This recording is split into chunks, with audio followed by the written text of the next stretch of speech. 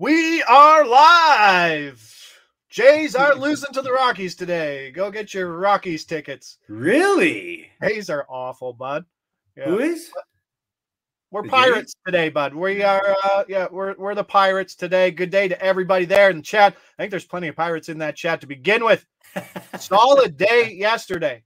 Oh, yeah, buddy. We were in the green. I love it. Obviously, point night in Toronto. They lost, but only Toronto can call it point night and still lose a hockey game. But it was nice to see a Matthews from Bertuzzi, from Domi. Domi assist going forward. It's a lock. It has to be. He's a addition magician, man. And the great part on it that we talked about yesterday is that he's not on the power play one, and that's why he's being discounted so much. But the Leafs can't score on the power play, and they're only scoring 5-on-5, and so there's value on that side too. So as producer Mick Pokesberry says, like that stream and subscribe. All odds coming via Sports Interaction. We got a 5-game slate today. I mean, I put a full, like a good unit on that Matthews goal. Matthews goal, Bertuzzi assist, Domi assist at 10-1 is still. Yeah, you nailed that, man. That was a dumb line. It was what first. Was it? Oh no, Bertuzzi got a second period assist, but I believe it was the third goal. Yeah, second period assist, but it almost was too good to be true. That was easy. I was in a baseball meeting with other men just talking about dry baseball, and boom, I'm like, let's go, yeah. Carolina, St. Louis, Carolina, back on wagon status. St. Louis coming off that nice, easy game, 4 shots, 4 goals versus Chicago. St. Louis team total under 2.5, -120. Josh is throwing out unders to begin his Friday. Something's wrong here, but Carolina's the team. They're on a tear since the deadline. 1.88 goals against average, which is first. They're 12-3-1. They've held to opponents 2 or fewer goals 12 times over those 15 games. St. Louis is missing neighbors. Torrey Krug is out. Carolina just won over in its last 10 games, playing well, and that usually parlays into great under hockey. And Freddie Anderson, load management Freddie Anderson, hasn't played 2 straight games. He's been playing. He's off. He's been playing. He's been off. He's 8-1 since returning, and 2 or fewer goals in 8 of those games. With the goaltending situation, Carlo, in Carolina, is Carolina the best team in the East heading into the playoffs, and can they lock up the 1 seed? This is such a trying to handicap the Eastern Conference right now is just it's berserk. It's such a scramble. There's so many good teams. I don't think there's one team that stands out significantly from the other. I like what Carolina did at the deadline. I like the make of their team right now. They went to the conference finals last year, and they got there without Svechnikov playing, and now they've got him playing, and they've got Gensel and Kuznetsov as well, too, that they've added to their offense. I like Carolina a lot to be a threat in the Eastern Conference, but same can be said about the Rangers. Same can be said about the Panthers. The Lightning are a sleeper team that I love. And man, you know how I feel about the Islanders. What about the Pittsburgh Penguins? What if they get into the playoffs? Could they go on a Florida Panthers run like they did last year, especially with Sidney Crosby leading the way? Yeah, you say no, but we know more. The one thing we know about hockey is once playoffs start, you know nothing about hockey because. Do you think that old team's going to hold up for the playoffs, bud? Why not? They're playing the underdog role. When was the last time they went into a playoff series as an underdog? I don't know. When's the last time they went into the playoffs? They made the last year was the first year they missed in what? Sid's whole career? Yeah. So I don't know. But going back to the Carolina thing, the thing that impresses me the most is 1, they get great goaltending, and 2, they play probably the best team defense in the league. Yeah. Shout out to Brindamore for sure. Just it's what they do. And they've done it for 4 straight years. It's probably the most consistent thing in all of hockey. So St. Louis struggling to score tonight, coming off an easier game versus Chicago. They didn't score a goal. I don't think they scored a goal after the rest of the game. No, they scored 4 in 5 minutes in the first period, and then that's 4 goals on their first 4 shots. No, or was it 3 and 3? something like that. I don't Yeah. know. Yeah. So I don't know. It's a tough spot for them. Let's go that team total under 2.5. It is funny when you think about it, when they were missing Svechnikov and it was a big deal. Now you look at that Carolina roster and you're like, oh, Svechnikov's what? Their fourth best forward right now? Yeah. Like, dangerous team. Dangerous team. All right, let's move on. We got an yucky under in the books. Can we get something better? No, we're going Nashville, Chicago. Another under. Don't even watch. Check in at the second period. Nashville, Chicago, first period under 1.5, minus 115. If anything, Chicago got embarrassed. Like, I believe it was 3 goals and 3 shots. I know that. I don't know if the fourth goal was on the fourth shot. Sonderblom came in and shut the door. They haven't confirmed a goaltender. You don't have to bet this right now. If Peter Mrazek does start, he shouldn't. Then I'm probably off this, but I'll play this. Chicago has to have a bounce back. They're much better at home. We mention it all the time. 5.46 total goals per game at home. One of the lowest marks in all of hockey. Nothing really needs to be said about this. This is just minus 115. And Nashville's a good team at getting up and sitting on a lead. Does Chicago do even bad teams like Chicago rebound after embarrassing things like that? Yeah, of course they do. There's a pride factor, right? And I think Chicago, they've been counting the days to the end of the regular season since probably the second week of the season, right? Because of the season that they're having. And I think if you just look at these two teams, over the last couple of weeks, they don't tend to get off to really fast starts, goal scoring, especially in Nashville, where post 18 game point streak, I know they had that 3 game after that where it was goals galore that they were giving up, but they really weren't scoring much. And I think they've kind of hit a wall here. So this has the potential to be a sleepy game.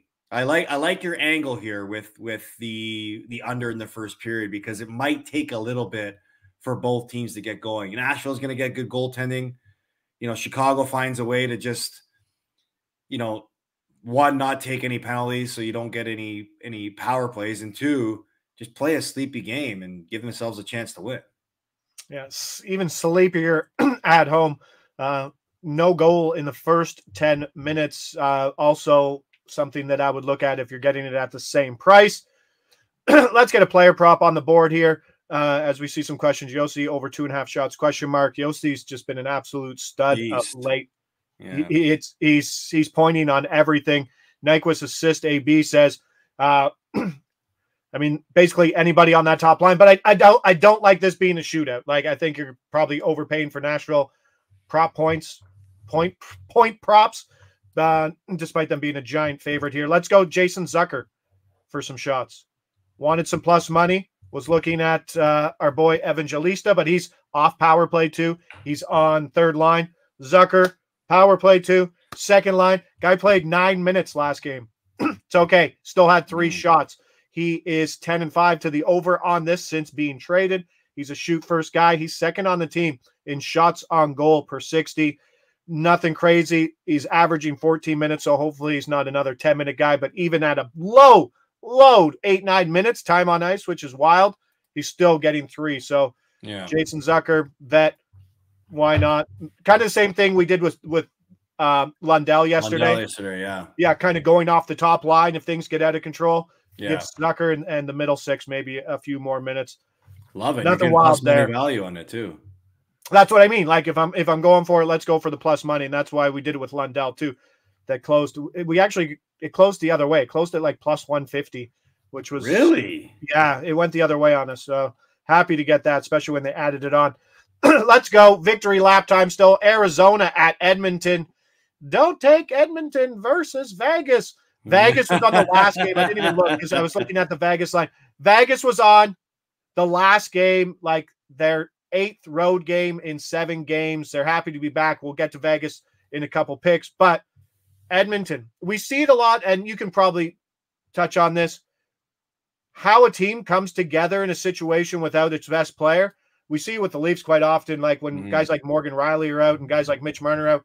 All of a sudden, like, the team plays a better brand of defensive hockey. Do you think you saw that in Edmonton versus Vegas?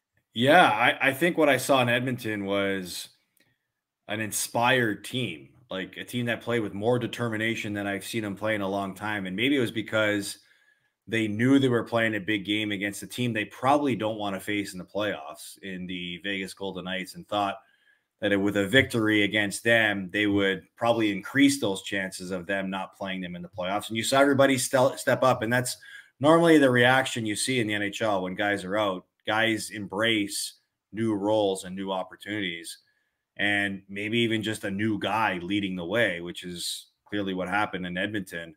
A game I thought that went complete opposite the way I was expecting, considering that Aiden Hill was back for Vegas. Hurdle was playing his second game, but kudos to Edmonton. They showed, they gave people a different perception of them, that they're not just a team driven by McDavid. And, they get a kind of a layup matchup tonight against Arizona, but hey, Arizona played inspired hockey the other night when they found out that they're moving to Utah against the Vancouver Canucks. So probably buyer beware here with Edmonton if you're thinking of betting against them, that you think Arizona and all the talk around them recently might motivate these players to play a little more, just because they're pissed off about their whole situation that they're in. It's kind of embarrassing for them. Yeah, I was reading a Logan Cooley quote, and it came off like, I'm like, wow, that's an aggressive quote for a guy. He's like, the media's trying to spin it like this. We're just trying to band together. We only care about the boys in the locker room. I'm like, oh, okay. But it could be inspiring. And the second game without McDavid's a little different than the first one. Right. I think in that spot, not big on Edmonton, but I am on the big angle of picking up on D-men versus bad teams. You love D-man versus the Coyotes. Because the game script never changes for them either way, right? Yeah. And I mean, Arizona's still a bottom 5 team in allowing shots to opposing defensemen. And Matthias Ekholm, out of nowhere, has really picked up his game. Everybody's talking about Bush, and Bush is still priced as the guy he's been all year, but Ekholm has looked fantastic. 8-3 to the over on this in his last 11 games. Have you know? Ekholm has 18 points over his last 14 games. Like, this is the guy they picked up who he's supposed to be. I mean, he doesn't have that role that Bouchard does, but he's starting to do it. So he's shooting. Arizona's giving it up. And when you don't have McDavid, you're creating opportunities other ways. So let's get Ekholm there on some defenseman shots. Anaheim, Calgary, bud. Like, Calgary, it's wraps, right? Like, there was that glimmer of hope, obviously. They're 2-8 straight up in their last 10. One of those wins came against San Jose, extra time. Anaheim already beat Calgary as like a plus 210 road dog. Yeah. Now they get them at home. Let's go, Ducks, 125. We're back on these young guys that don't care, right? I mean, Beniers didn't help us, but we're seeing guys just jump up in this spot. Anaheim coming off that 3-1 win versus LA. And the last game, talk to me about this one. The last game for a California road trip for Calgary, heading back home. Season's a wrap. Would they maybe go out the night before? Yeah, there's probably a chance. Considering what night it is. I mean, it's Thursday night. I'm not sure what much is going on in California. I'm pretty sure you can find something. Find something to do. Look, it's for teams like this, you're trying to finish on a good note, but also trying to finish.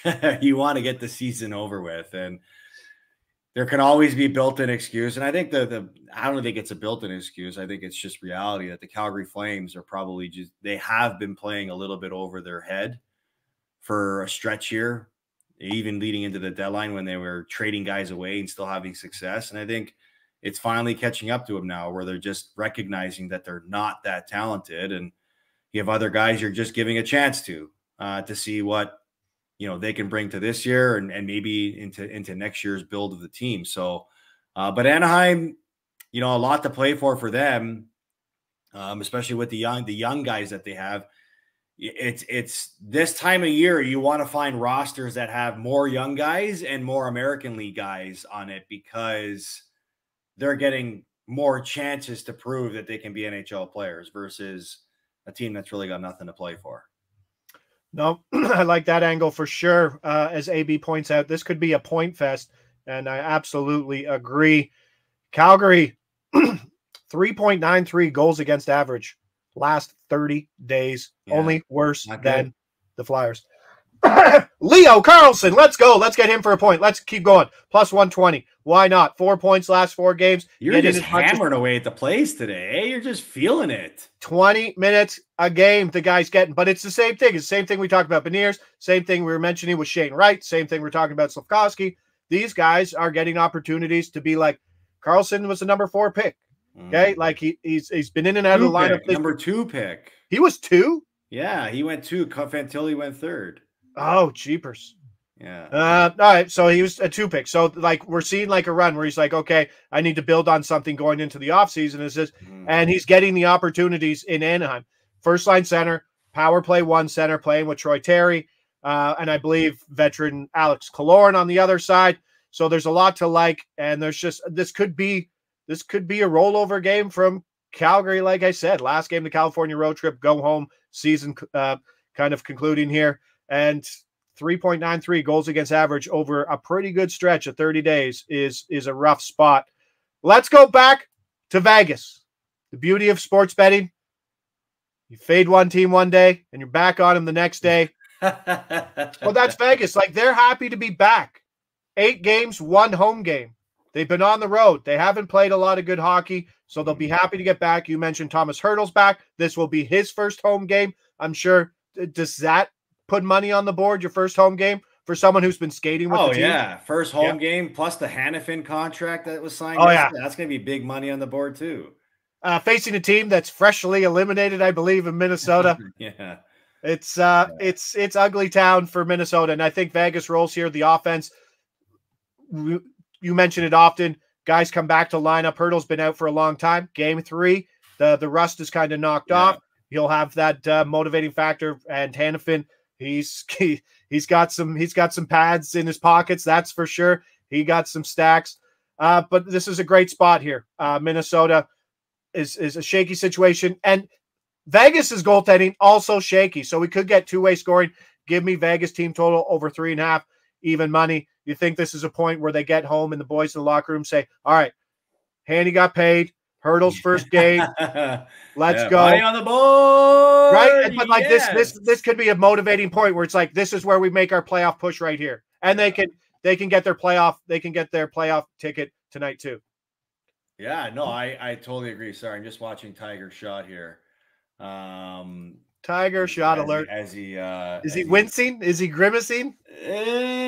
No, he's starting his second round off a 1, and he hit into the fairway. So, but look, you make some great points. There's a lot of excitement to return home. You look at the schedule too. The return home factor. You got new guys coming back into the lineup. There's going to be some money on the board and extra motivation for guys to sort of get back on the winning ways. Because look, embarrassing losses. We talked about it. That was an embarrassing loss for Vegas against Edmonton the other night. And they're fighting for their playoff lives, knowing that St. Louis plays tonight.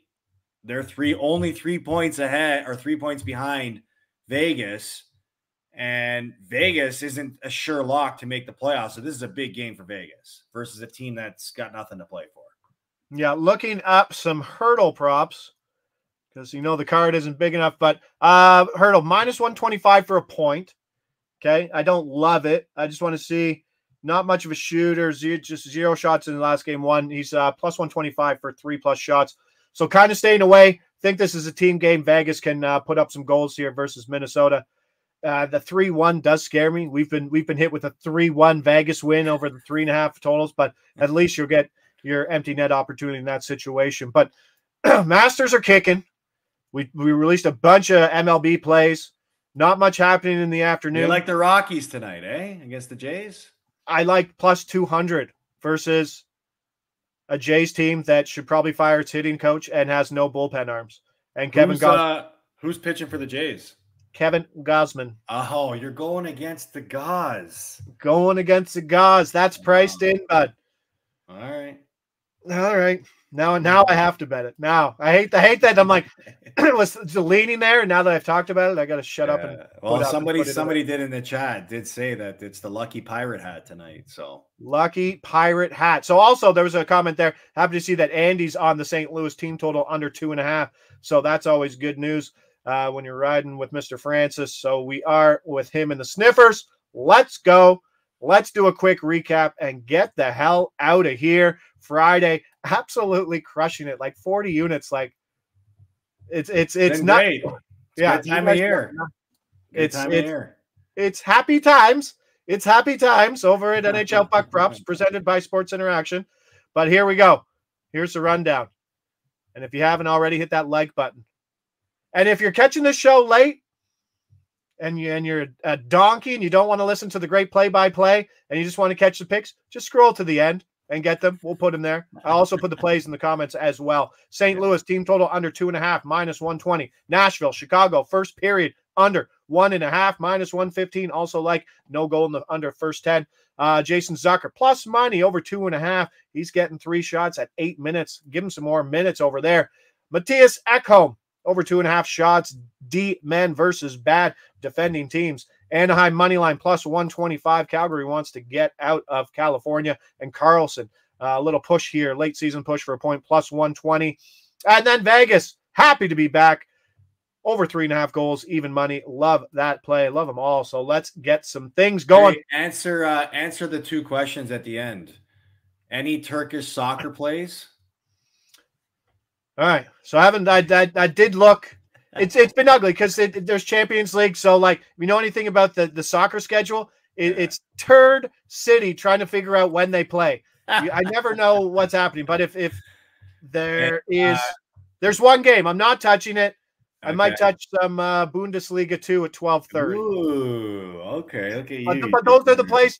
A lot of those soccer plays are the things I do to keep my accounts live, which is overs, both teams to score, and favorites. And when you look like a donkey better like that and you just keep it consistent, I look like a square better. I also look like a square better wearing these glasses and this hat. Well, Josh asked, do you parlay any of your bets or all single entries? Singles, bud. Singles. Plus 125. Like, why throw plus 125 in a parlay? Plus 125s are sexy, right? I'm not parlaying my Colorado Rockies money line into anything at plus 210. No. If we got something we can parlay, we'll definitely put it up there. But that's what we're running with. Great to have everybody there in the chat. Carlo's attention is at Amen Corner right now, I believe. But enjoy your Masters weekend. This is a spot where Carlos locked in the basement. Sorry, kids. But that's it. This is also the biggest weekend. You guys probably already touched on it with AK. Vasectomy weekend of the year. The most. Yeah. Perfect. That's it. If you're getting a vasectomy on Masters weekend and you're planning ahead of that time, that's the best plus EV move. Oh, for sure. A buddy of mine just had a baby, and he's like, I'm going to love this baby forever because she picked the best time to come, Masters weekend. I can just sit here and watch her sleep on me while I watch golf. Amazing. Smart. There's a lot of smart human beings out there, and a lot of them like to watch golf.